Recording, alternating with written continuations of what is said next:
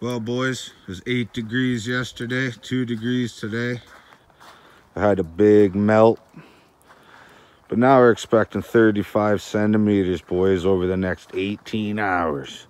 I've been too busy to even rinse her down. Look at the filth, roof and filth. Anyways, boys, we might be out 3 times during this next storm here. Yay, baby. Hey folks, here we are. It's another PSA for you boys.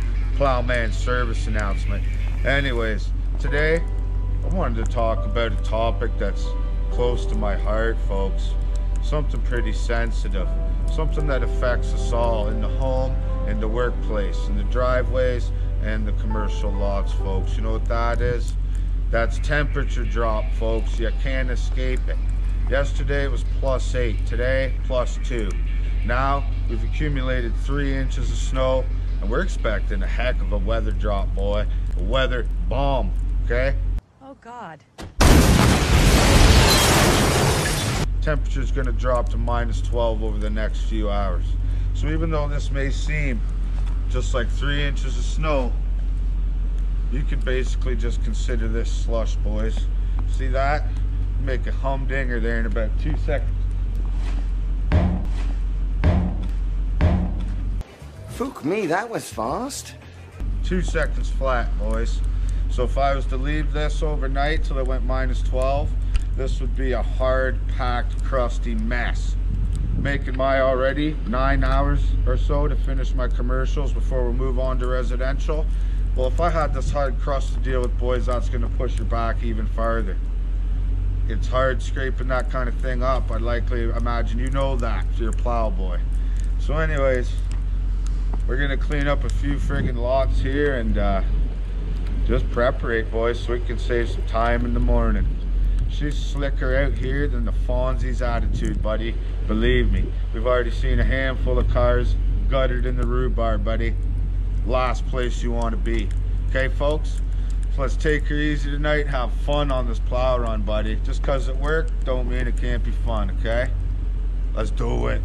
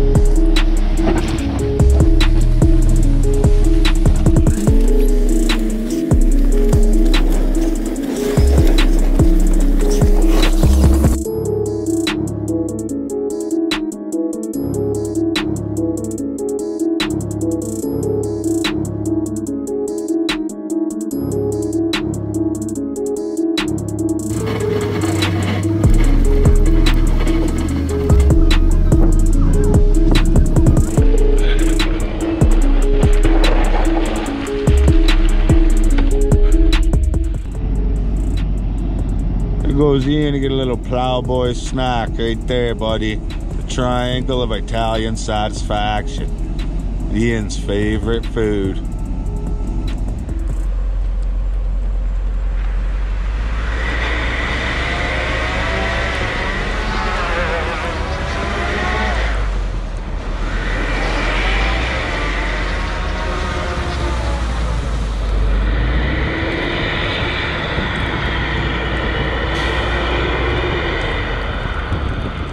Hey folks, Dick Fast again, aka Speed Rooster, baby.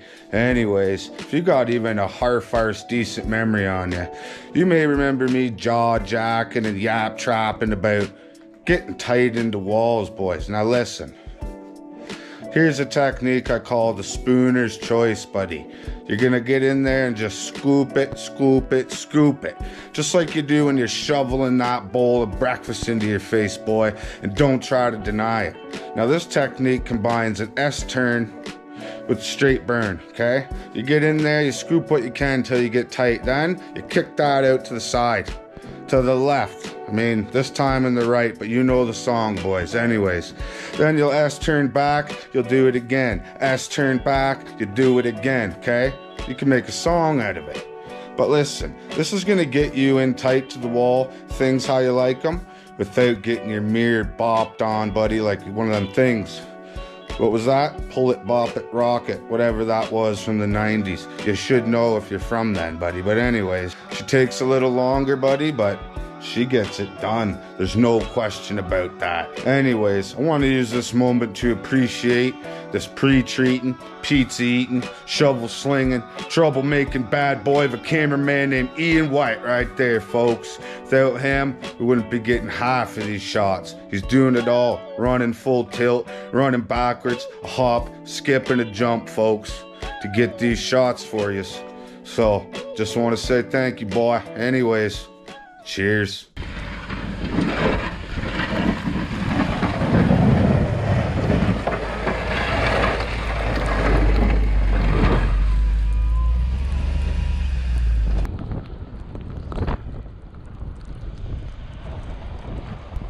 Well, boys, we've only been out for about 4 hours, and I'll tell you right now, I think we've seen darn near every emergency vehicle in the city out. Not to mention multiple cars and some multiple vehicle accidents, folks. But listen, 4 a.m.'s coming quick, boys, so we're going to catch ourselves a little cat nap, you know what I mean? Nappy poo. Something that the lads need. Alright, lads. Catch you in the morning. 3 a.m. now, boys, and we're back at it, ladies. I'm heading across town to the far properties, and I'm going to work my way back towards home, folks. Ian lives close to the school there, so he's just gonna head over there and start to getting onto the shoveling and the clearing the sidewalks. Yeah, he's gonna clear them right out, buddy.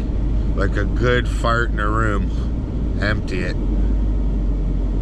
Well, let's see what kind of shenanigans we get into this morning, folks. Woo!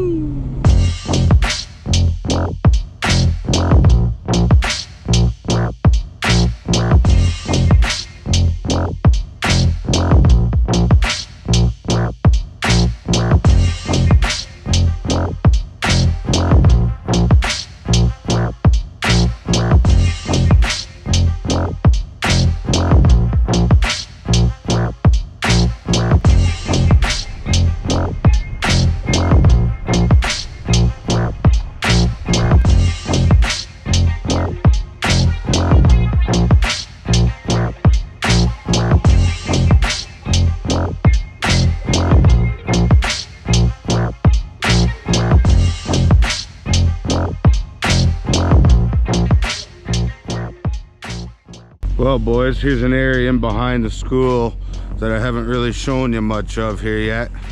So there's a courtyard here for the younger kids and another sidewalk around this side.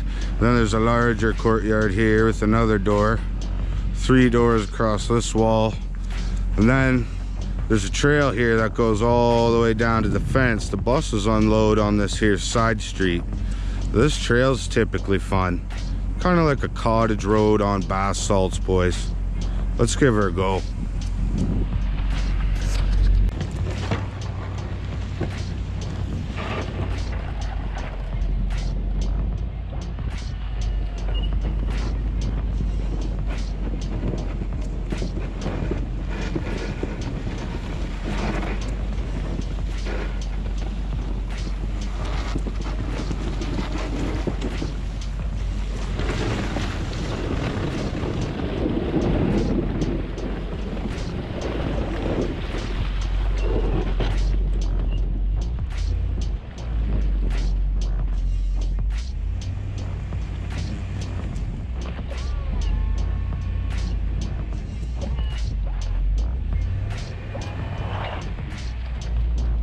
Now listen, folks, that 8-degree day and that melt we had, yeah, turned this trail saucier than my bib, buddy, at an all-you-could-eat rib buffet. And there's no question about that.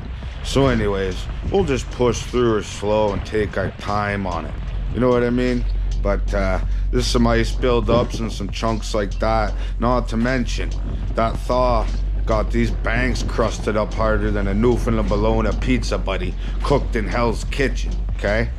But we'll get her done. God, I noticed how swampy it was. I was waiting for the swamp thing to crawl out of there and bite my neck. But I lived through it. Okay, folks? Carrying on.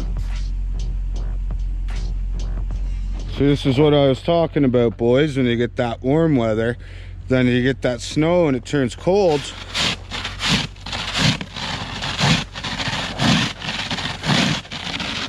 She solidifies. That layer of slush becomes a layer of Rice Krispies, boys. And without milk and sugar, nobody likes Rice Krispies. Well, folks, if you want to look like a fat, dumb, abominable snowman like me, you could come outside in 80-kilometer-an-hour winds and spend 10 minutes on a snowblower if you want. That'll pretty much take care of it about instantly, boys.